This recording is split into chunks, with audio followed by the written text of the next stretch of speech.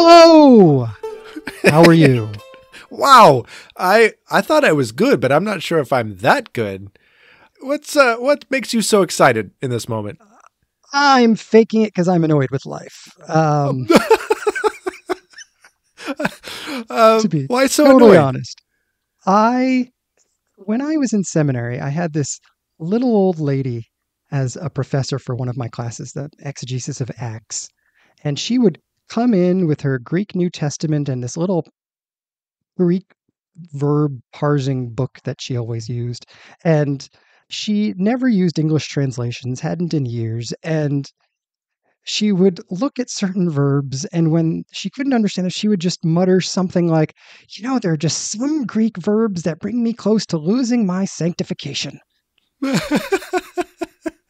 And that's how I feel this morning.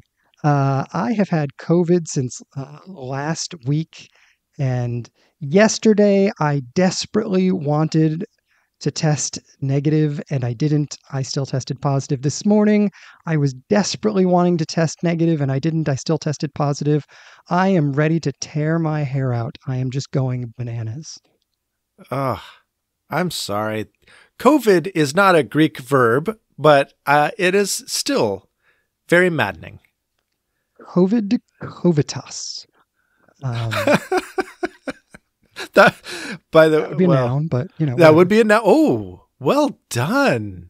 I even know that would make it, I think, a third declension noun, if I'm remembering correctly. My gosh, look at you. Yeah, I know. For somebody who doesn't know nearly enough about Greek to actually have it be helpful, I know a lot of useless Greek. So I can look impressive without actually making a difference in anyone's life. It's wonderful. That's fantastic. I did not come close to losing my salvation, though I did have a Greek verb that really stumped me this morning when translating, and I was kind of frustrated. I couldn't find any. I looked it up in all my textbooks to see if I could find the morphological reason why this verb was the way it was, and nobody told me, and I'm kind of irritated. So just in case you ever resume your Greek, the aorist participle for echo is sko. Why? I have no idea. None. Nobody told me. We sure know how to loop our audience in. I know. Everybody's riveted right now. But, so what are you calling about this morning? Well, we're kind of rigid in some things on this show. And that is like, we do our intro, hey, how are you kind of thing. Then we go into the main topic. Then we talk to the audience a bit, and then we do thoughts from each of us, and then we end with a witch Josh. That's just our rhythm. Mm-hmm. But I want to break our rhythm. Can I do that? Does that irritate you like COVID and Greek verbs? I have a mug of tea, so I can handle it. It's soothing jasmine green tea, so it will help me make it through. I'm so glad you chose that. But is there a tea that would amp you up? Nobody ever says, I've got this flamin' cup of tea here that's really just got me aggravated. Isn't all tea soothing? Yeah.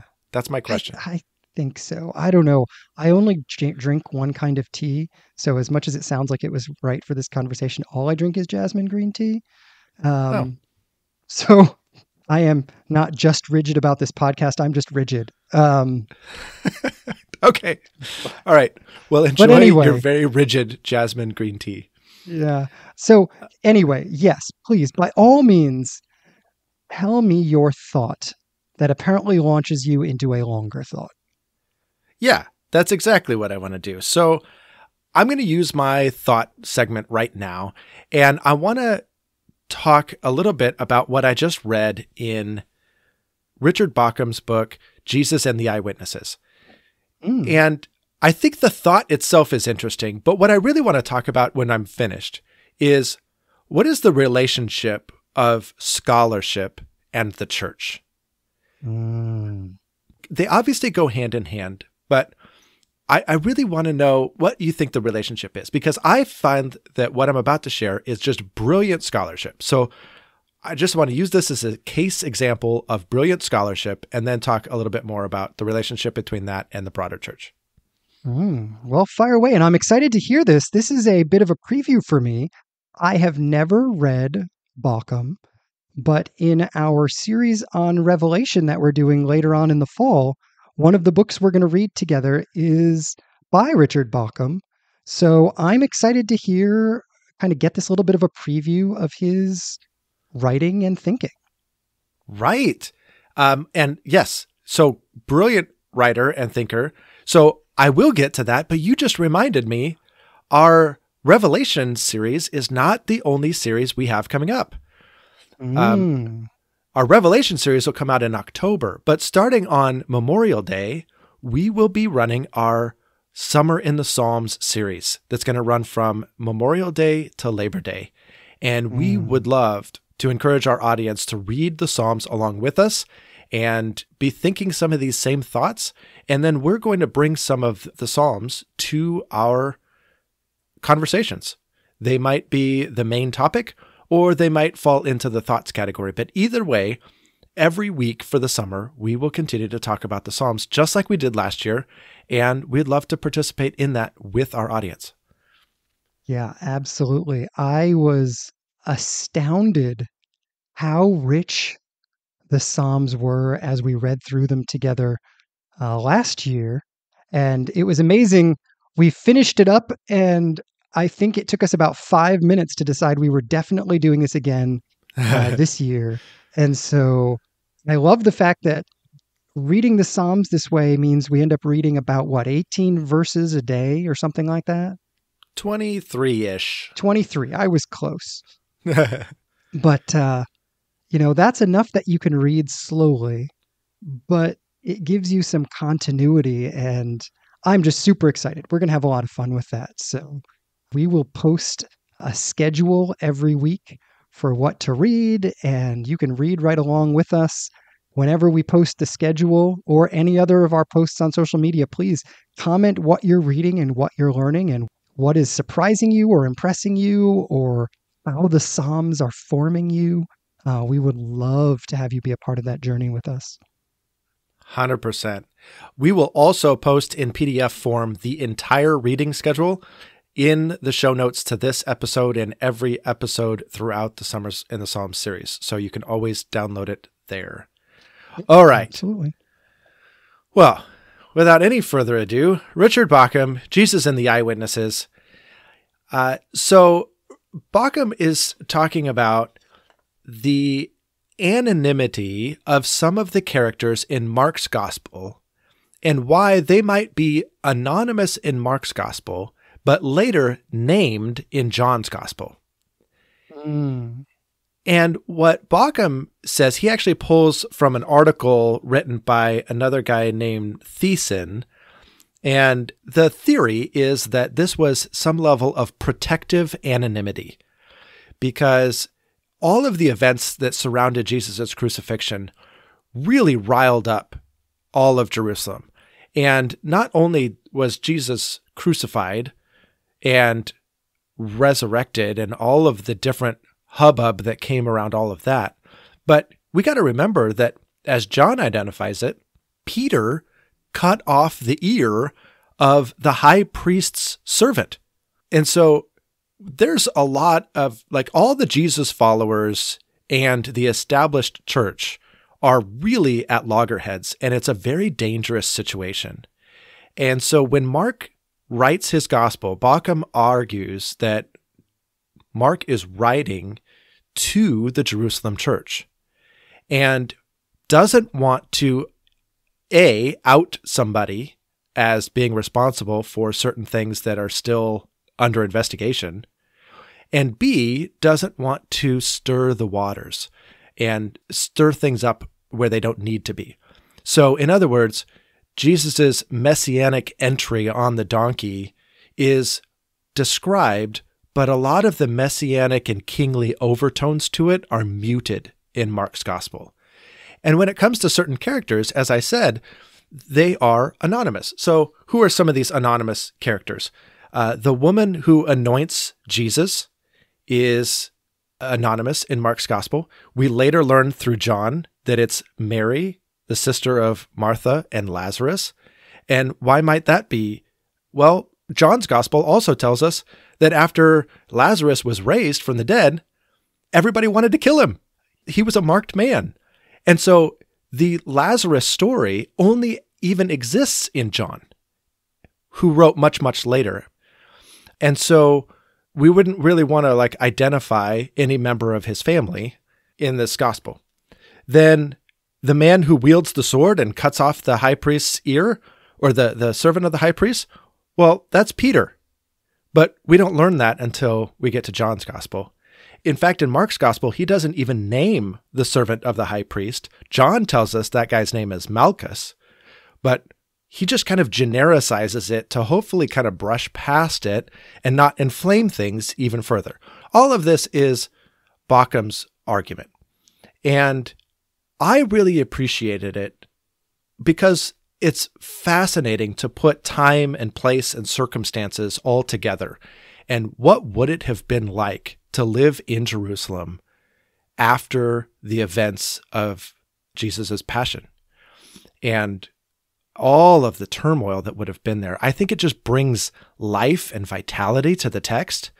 And I appreciate, and this is where the scholarship piece comes in, I appreciate the insight and the careful reading that it took to make these conjectures, because it takes a very careful reading of Mark, it takes a very careful reading of John, and a very careful comparison of the two to even notice that these differences exist in the first place, and then to postulate why they might be.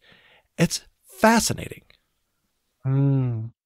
I think this is a fascinating question because really you're using this as an illustration, right? Yeah. And so I think the idea of what Bauckham is proposing is fascinating, but as I'm listening to you describe it, I am finding myself listening with two different pairs of ears. I myself, as someone who is intrigued by scholarship, find all of this deeply enriching.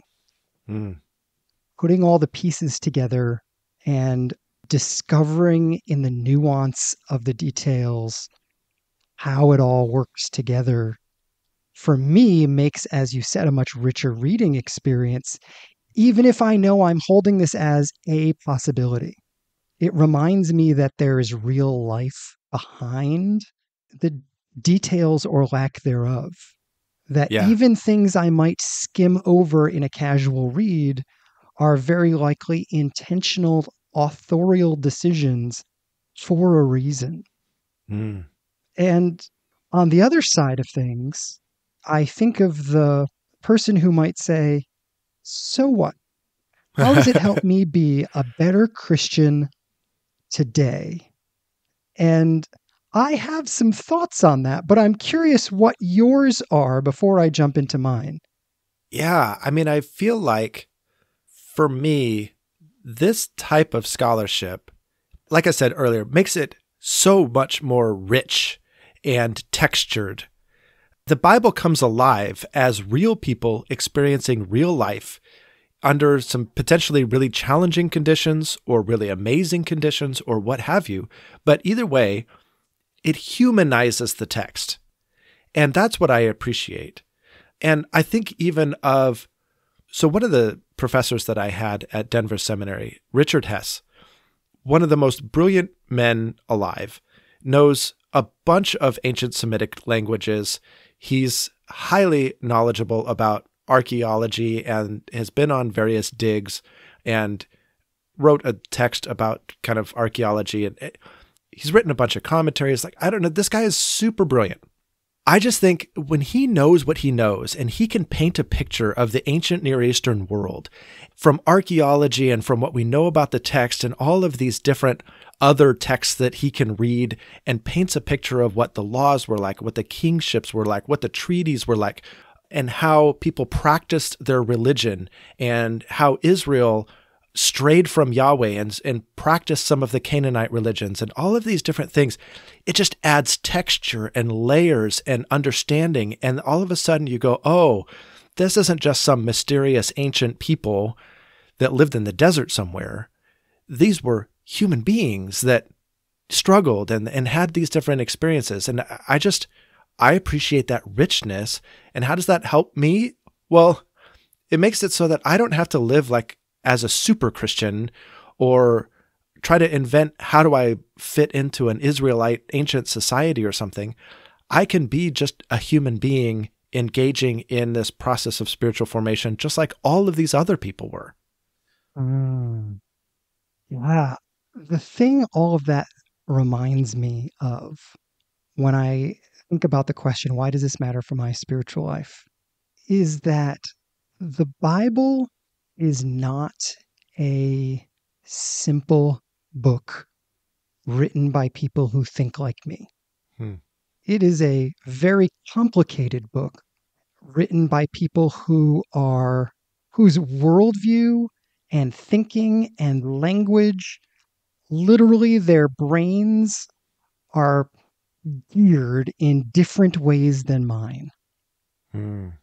And the option I have in front of me as a person who wants to learn from the Bible, and I suppose this is the starting point. One of my starting points is if you want to use the Bible to underscore and prop up what you already believe, you're right. Scholarship is not helpful to you.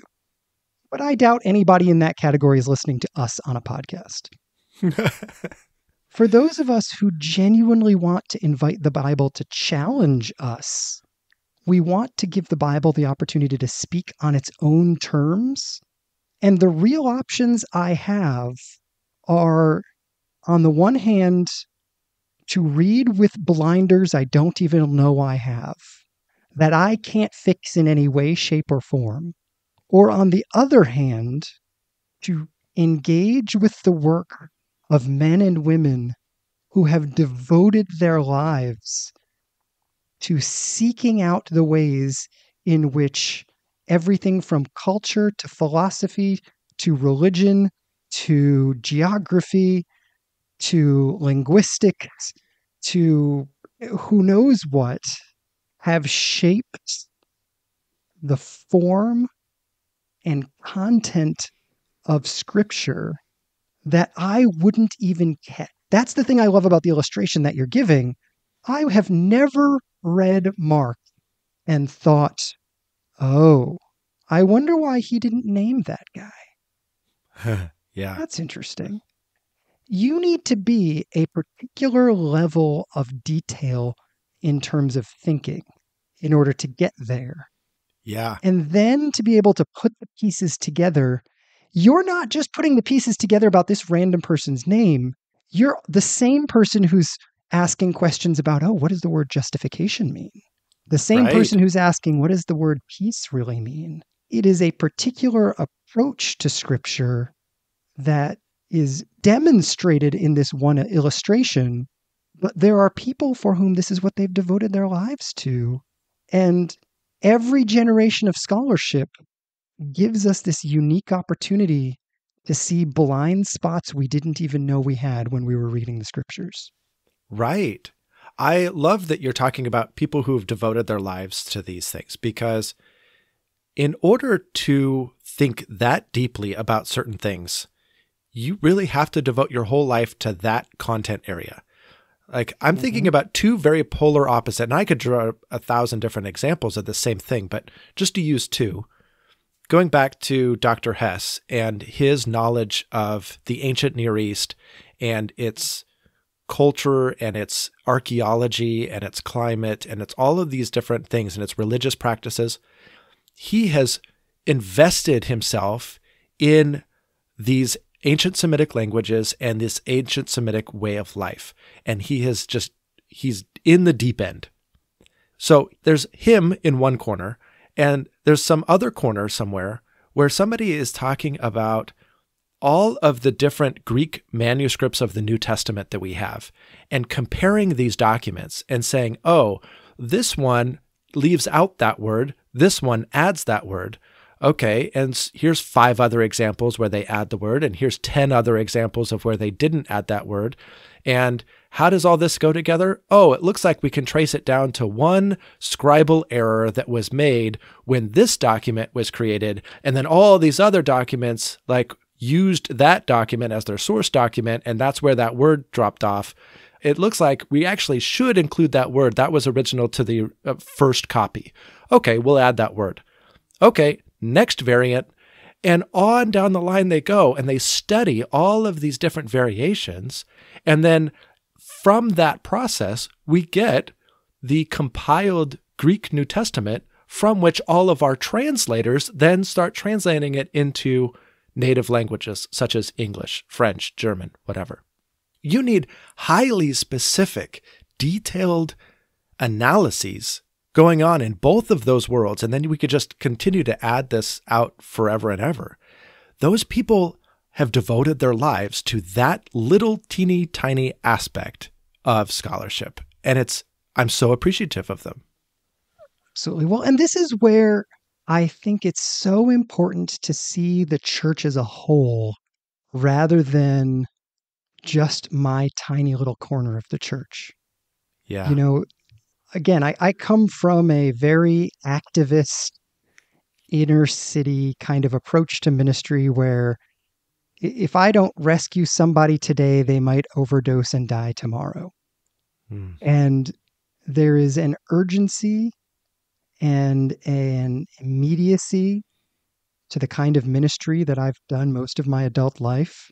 And it's so easy for people on that end of the spectrum to say, well, those people in their ivory towers. I've got people overdosing today and whatever. But the church as a whole, everybody doesn't need to be doing the same thing. This kind of comes back to Paul's metaphor of the body. It's Mm. so easy to be an eye saying, well, since you can't see, you're not really part of the body, rather than recognizing that if an eye could see but didn't have a hand to use in tandem with the eye, seeing would be useless because nothing would ever get done. But vice versa as well. Well, yeah, exactly. With the vice versa. That's exactly what I was about to say, right? Because I think it's easy in the scholarship world to look at an uneducated Christian who doesn't really know their Bible very well, but is just endowed with the Holy Spirit and knows how to love and serve people with their whole heart and looks an awful lot like Jesus. That's amazing. And so I think it's easy to like find that, oh, scholarship and knowledge is the right way to go. And so you have to live there. And if you don't know this stuff, then you're not really practicing your faith right. Meanwhile, I don't know, that guy over there looks an awful lot like Jesus and seems to be serving the kingdom quite well and has no idea what a Greek verb is. I think that's okay. Yeah, absolutely. And what I think we forget as people in the pews, and despite my reference to Greek nouns earlier on in the episode, I would very much think of myself as academically a person in the pew. I am well read, and there are lots of people who are less theologically well read than I. But there are lots of people who are vastly more well educated and well read than I. And I guess it just depends on who I'm in conversation with. But I'll at least say this. When I am around the more academic folks, it is easy for me personally to feel a level of insecurity.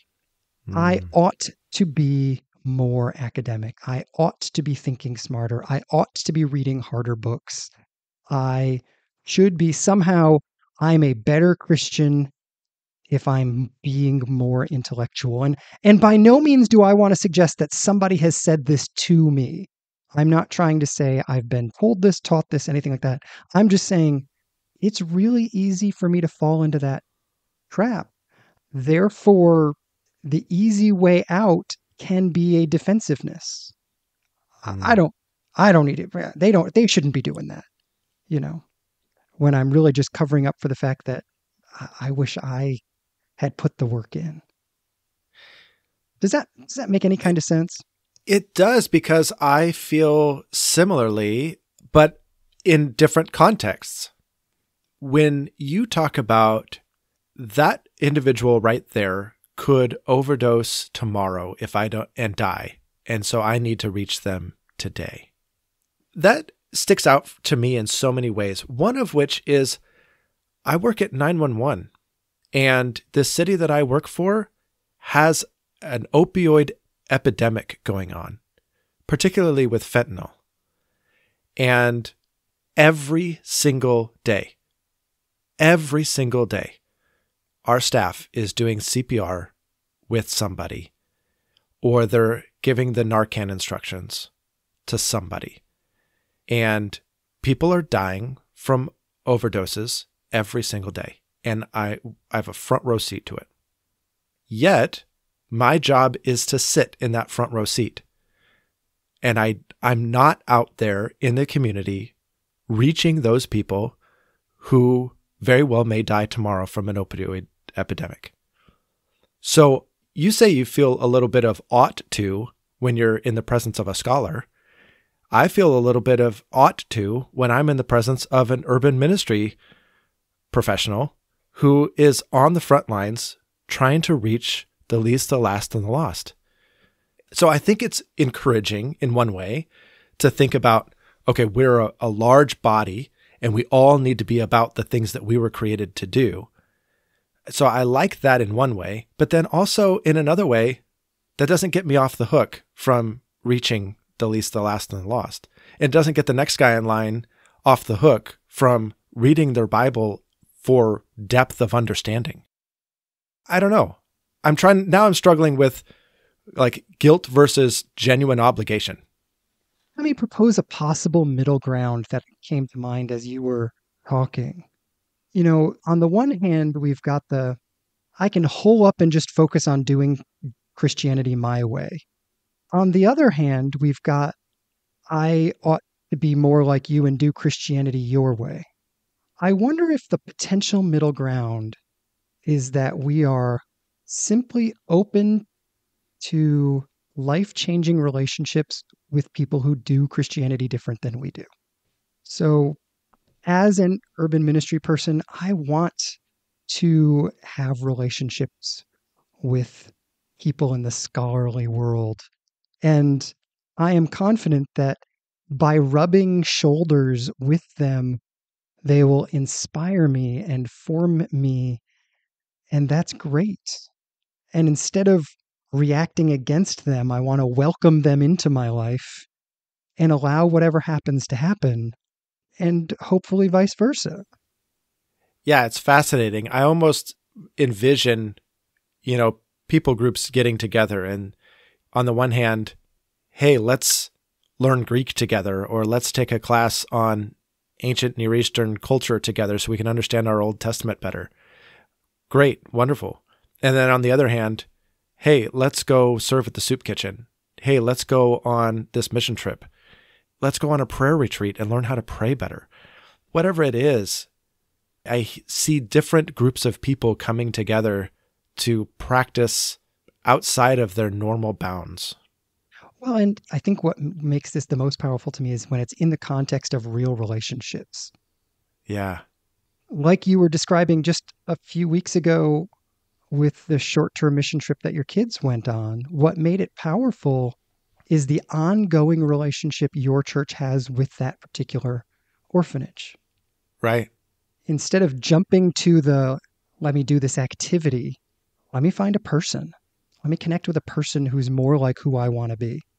And then if that leads to, yeah, man, let's learn Greek together. Like you were just before we were recording, you were mentioning that you may do a Greek class at some point. And it's kind of just a natural outgrowth of you connecting with people at your church. Mm-hmm. I think that's so cool. Things that are natural outgrowth of relationship amongst people who are different from one another is just wild to me. This is so cool. I feel like this is so reminiscent of our conversation about the three types of churches and yeah, do we want to hit the center? Sure. But really, do we just need to be in relationship with people that are different from us to pull us toward the center? That's more like it. And I appreciate that balance yet again. Yeah, I feel the same way. I constantly want to rub shoulders with people who are more academically engaged with the Bible than I am. I mean, I don't think I prep a sermon without shooting you a text asking you, hey, any sense of whether this particular word or that particular word has any richer meaning than I'm catching just by reading it in a couple of different translations? Yeah. And I love being able to text you that. I get, it's like one step beyond an awesome AI. Um, but, but the funny thing is, I know you also enjoy getting those texts. I do. I love them so much. And you're actually one of like 3 or 4 people that do that. And I love getting those texts because I love diving in with them. And yeah, it's fantastic. I think all of this, maybe this is one way to conceive of it. As you were talking, I was thinking about my youngest son. He competes in track and field, and he is very talented with both shot put and discus. And it's, as we record today, we're right in the middle of track season. And next weekend, we're going up to Seattle for another competition. And this is like a little bit more of a invitation only the top of their schools get to go. And so he was looking at the stats for those who are going to compete. And he's like, oh, I'm not going to place in this tournament. This tournament has got some really talented people here, and I'm not going to be on the podium, but I get to compete with some really quality athletes. And it makes him excited. He's a freshman. He shouldn't be on the podium, but in a lot of contexts, he is.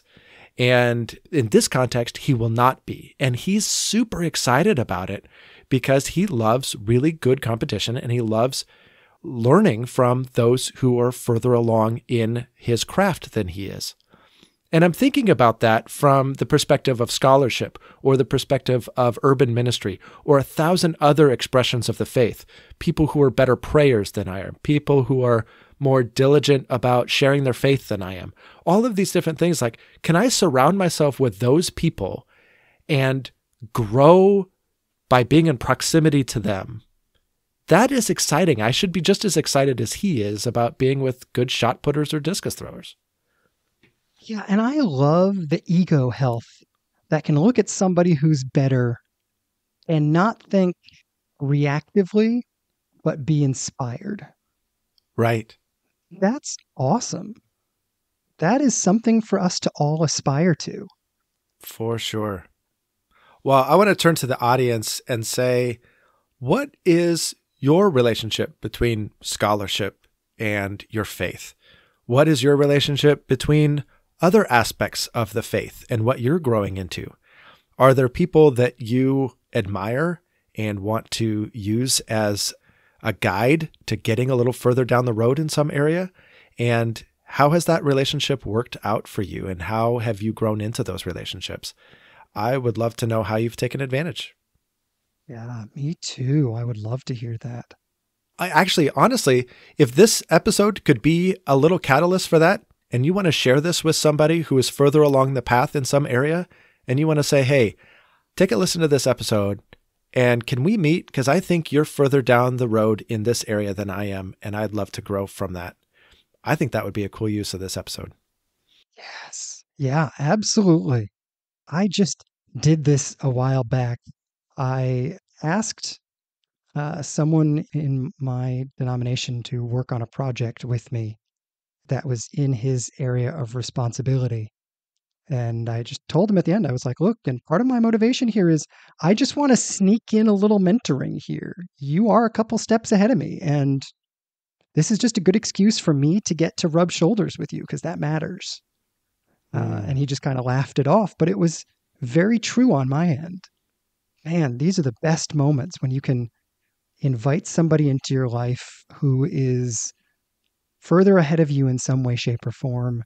And it doesn't have to be formal. It doesn't have to be, it can just be a conversation. And absolutely, if sharing this podcast is a way to catalyze that conversation, it has done its job.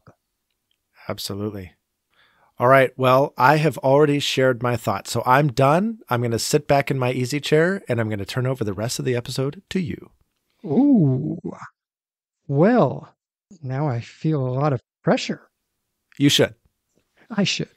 Um, my thought this week really comes from being in this season of creating my own ministry that is associate leadership and having come out of years of letting other people define the mission. One of the things I am most struck by as I reflect is how vulnerable it is when you are the one defining your own purpose. Hmm.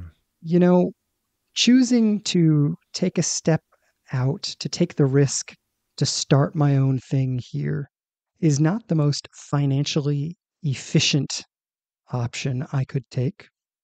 And the weight of that risk that my family is taking with me fully lands on my shoulders. Not because I'm deciding for my family, but because my family is deciding to take this risk because they love me and my vision. And that is a huge gift. There are a lot of ways in which that puts a real sense of weight on me. I can't push off, if this goes wrong, I can't push off and say, well, my job was to follow. I just was following and it is what it is. If it goes well, it lands on me. If it goes badly, it lands on me. If I don't put enough effort in today, that's on me. If I don't put enough effort in overall, that's on me. If I don't think of the right solution, that's on me. There's just a significant weight. And I think not only do we sometimes follow other people to avoid that weight, in all honesty, I think we push that weight off on God sometimes. What is God calling me to do? What is the Christian thing? I think sometimes what we're doing is avoiding the weight of responsibility because it's By scary by asking so narrowly questions like what is the right thing to do or the Christian thing to do or what is God calling me to do? Because boy, it's a whole lot easier if God makes the decision and I just do it. hmm. Well, and I think the way I'm wrestling with this same vulnerability is maybe at least in my life right now, I feel like maybe the answer to what is God calling me to do doesn't have a title associated with it, doesn't have an established path associated with it, doesn't have really clear boundaries. You know, it's one thing if God says, become a dentist. Okay, I'll become a dentist. And then you become a dentist and everybody knows you accomplished the task and you fulfilled your calling. But if God says, be this sort of person and show up in people's lives this way, okay, I guess I'll try. Like, that's so vague and it's so ill-defined and you don't ever get to check the box and say, there, I did it. So I think we want a very clear, check-markable calling that says, do this. And if it's not that clear, then it feels very vulnerable. Yep. I think that's exactly how it feels. And I think you're right. The vagueness of it, the sense of living out the Abraham story of go into a land you do not know is scary and very vulnerable feeling. Hmm. So, you ready to awkwardly transition into something far less significant? All right. It's a good old on the phone with Josh awkward transition. I There it love it. is. Well, this week's Which Josh question is which Josh has been walked by his dog? That's such a good question. I know that this type of thing has happened to my brother, but it has not happened to me. So I think that means you're up.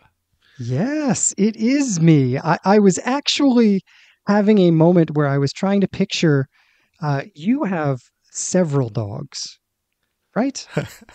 I have two undersized dogs that, when put together, almost make a whole dog. So this is exactly the point I was going to make, is the thought of your dogs trying to walk you is just almost funnier than the story I have to tell about my dog walking me. You're right. It's just, yeah. But yes, when I was a child, my grandparents lived next door and they had a German Shepherd named Duchess. And Duchess was a wildly out of control dog. So much so that multiple times she escaped from the fenced in backyard merely by ramming her head into the fence so hard that she popped like the nailed pickets out of the wood so that she could get out. Like, this is a determined dog. And for some reason, when I was probably 9 or 10, my grandparents thought it was okay to let me walk the dog. And my grandparents lived down this giant hill in this, like, way down. And so I'm walking the dog up this hill and barely managing to restrain her. And I tripped at the top of the hill coming out onto the street. And I fell because the dog sensed the slack in the leash and took off. And I ended up getting dragged across the street and down a little ways because I had my hand like so that the leash was on my wrist and I was holding it so that I Yeah. wouldn't lose hold of it. And I couldn't let go. Oh my And gosh. so I had plenty of clothes on because it was like fall or winter or something. So I was well padded and it didn't really hurt. But I just remember being dragged through this hedge and then down the street. And I, to this day, have no idea how this ended. So I can officially say that I have been walked by a dog. Well, so here's the thing. I actually think we should have changed the name of this Which Josh question to Which Josh Has Been Walked by a Duchess? Ooh, yes, we could. I can say that. I've been walked by a duchess. It's funny. My grandmother would always mess our names up, and the three names she would group together for me were my Uncle Tom, myself, and Duchess the dog. And so she would say, Tom, no, which is no, Joshua. And to this day, I don't know why. Like, why was the dog in there? Like, all I know is it definitely was not a compliment. Right? Yeah. You were misbehaving just as badly as both your uncle and the dog. Exactly.